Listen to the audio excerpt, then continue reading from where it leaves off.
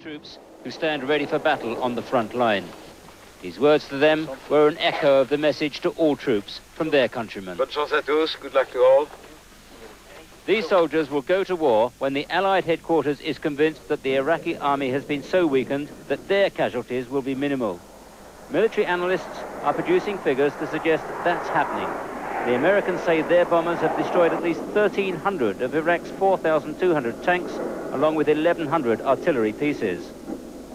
The British say bombing raids like this on a hardened aircraft shelter have achieved spectacular results. Iraq started with 594 of these before hostilities, and under 45% remain undamaged as of today. Sir Peter de la Billiere remains cautious about estimates of damage to the Republican Guard. I wouldn't want to get tied up in figures because I think one must ask oneself on what the figures are based. The only way we're really going to find out is when we face him at the end of the barrel of a gun.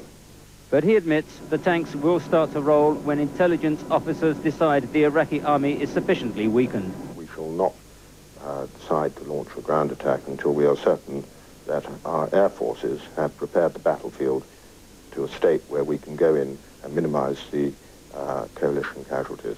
Is there a tentative date at this point? Well, of course there's a tentative date, yes.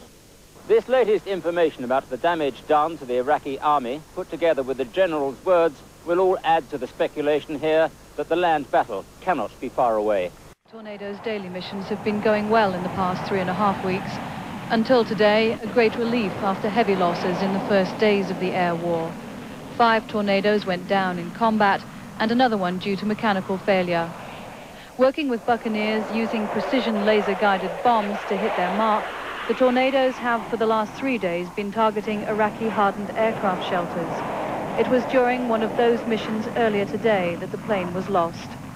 Other aircrew on the mission saw what happened, but didn't know whether or not the crew had ejected, and couldn't confirm whether the tornado had been hit or had gone down for another reason. There's always that chance that the crew have got out unseen by us, and that therefore they will turn up in time, and we all hope that.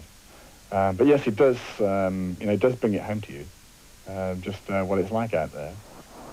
Today's loss confirms that despite a change in tactics, these missions deep into enemy territory are as dangerous as ever. I suppose the thing that it brings home to you is that you are in a war out there. We've seen plenty of missiles launched at us in the past few weeks. A lot of AAA. We put the AAA underneath us compared to the first week that we were flying here, as you know, with a change in our operating tactics and techniques, because we now have air supremacy. What this particular incident has brought home to us is the fact that it's still jolly risky out there.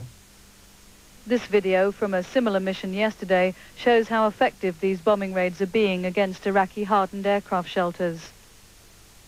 And although a plane has gone down, these attacks will continue. News of today's loss came as a severe blow here, after so many weeks and so many hundreds of sorties without losing an aircraft. But the RAF has a job to do, and although people are saddened, they're determined to carry on until their work is done.